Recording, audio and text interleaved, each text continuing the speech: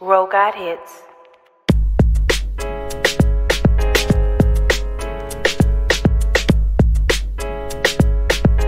Hey everyone, and thank you so much for joining me today on my YouTube channel. I'm your girl, RobinicoleK, the Inspiration Specialist, and I'm wired to inspire you to live your authentic purpose.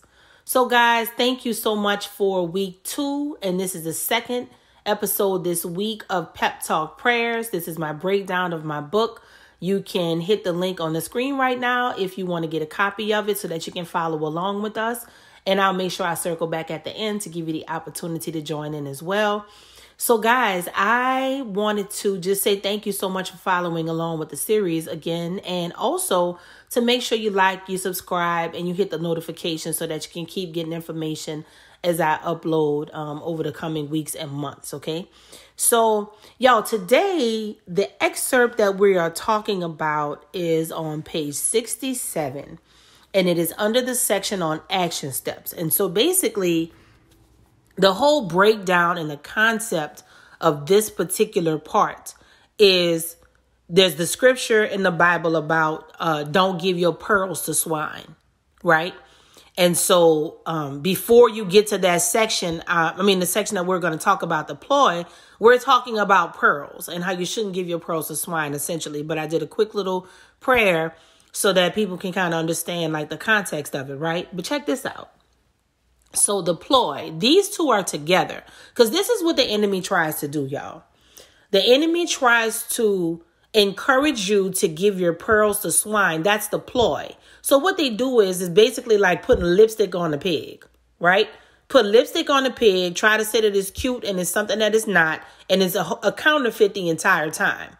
And usually what happens in those situations is because at some point when we disconnect from our creator, okay, when we disconnect from who made us and has us walking with limbs on this earth, when we disconnect in a way where we begin to seek outside of that to get instructions, it's almost like you are trying to find an instruction manual from something that does not match the thing that you're trying to get the information on. So let's just say you have a TV and you have an instruction manual for the TV, but you opt out of using that manual and say, you know what, I'm going to just use the one for the computer.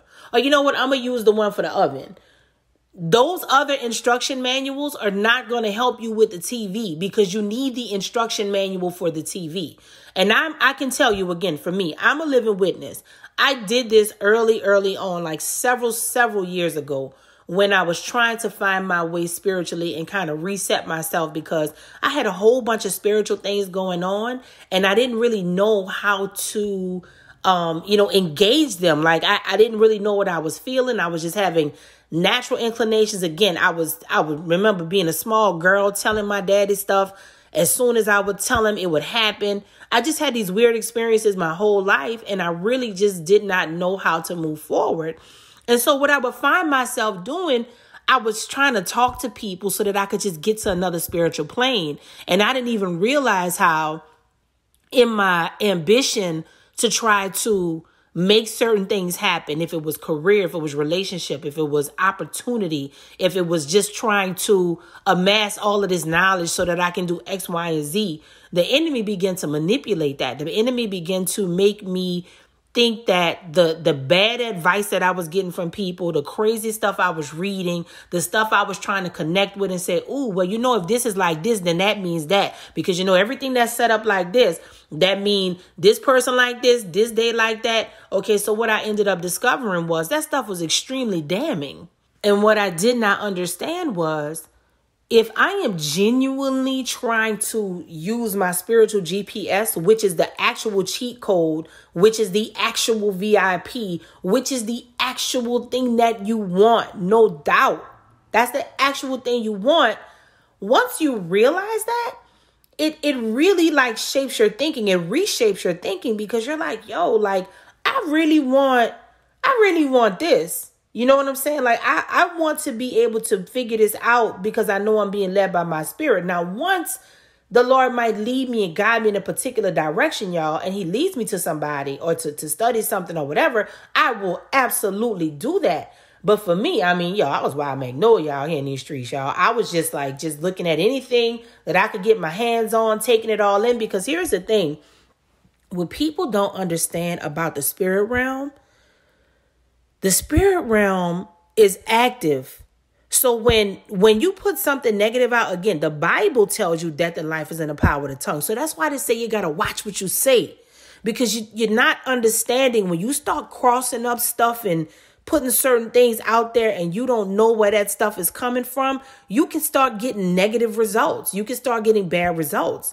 And you're thinking that this is harmless and it doesn't mean anything. And then you're like, wait, why does this part of my life don't work? Or why is this person in my life? And you're starting to realize that you're attracting people into your inner circle and your core who have beliefs and are pulling on things and calling on people and all of this stuff that don't line up with where you are. Your creator is literally taking you somewhere else. And I want to be very clear about this. This is usually something that people don't like to talk about because everybody is just, not everybody, but a lot of people just seem to be pretty hell-bent on not talking about the reality of things. And they want to hit you over the head with a Bible when the word of God is really supposed to be fluid in a living word, which means that it can apply to what you're doing now and it can apply to yesteryear and it'll apply to tomorrow as well. But when you are dealing with the word of God, you should not be feeling condemnation. And what I started feeling with trying to figure out all these other things and hitting up this one, man, I want to go higher. I want to go higher in the spirit realm. And again, not using any type of godly context and not using anything that connected to my creator. Again, my creator has the instruction manual for me. So I was trying to find a different instruction manual for me. And that is why it is a ploy. That is what it is set up for. Because if the enemy can get you to take the instruction manual that comes to you from your creator and say, I'm going to take my instruction manual and sit it to the side and I'm going to go to somebody else to go high spiritually or to figure out something else, then you're headed for disaster. And that is what this is about. Because what we begin to understand is when it comes to spiritual things, y'all, you have to be very mindful of who you're connecting with and how you are aligning. There are a lot of words going around lately, a lot of things people just throwing out there and saying, and they have no context. I am more concerned about if I do say a scripture or God leads me to a scripture, I want to have enough wherewithal to say that so that I can give you genuine context. I don't want to just throw something at you or give it to you. That's why many times you'll hear on my channel, I say, hold up, y'all go look it up yourself. All I know is that that's what it is, but go look it up. I'm genuine when I do that. I have no desire to try to hoodwink nobody or make anybody try to follow something or do something and they're not doing the things that God needs them to do according to his perfect will for their lives. Again, that is literally the title of this book, Pep Talk Prayers on Faith, Seeking God's Perfect Will. That is the whole point of all of this. And that's why it is so important that as I close out with today's pep talk, I want you to think, because I end up with 3 questions. Okay, so I want to make sure that you guys hear me out.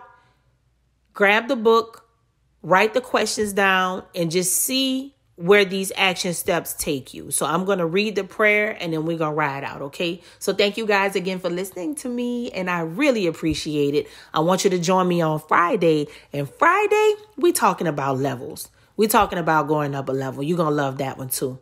So check this out. Here's the ploy. Seeking other sources for answers to get to a new quote unquote spiritual plane is dangerous. The devil loves ambitious people. Don't be fooled. You will see results from other entities that are not of God because the spirit realm is very real. The problem is that the source is not benevolent. It only appears that way.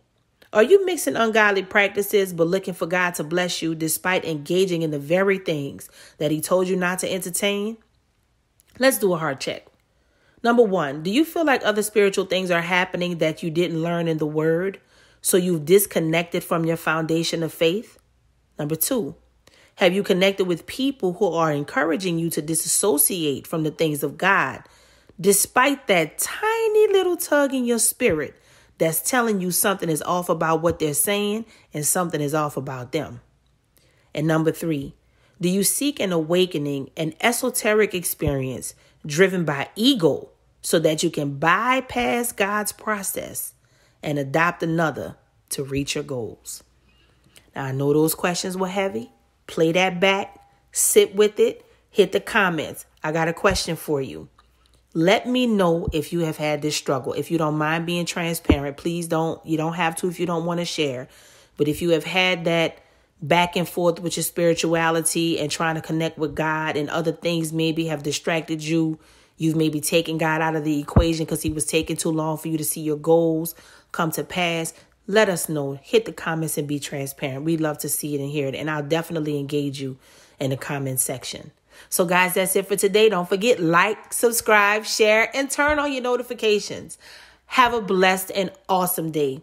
I'm wired to inspire. I hope you are too.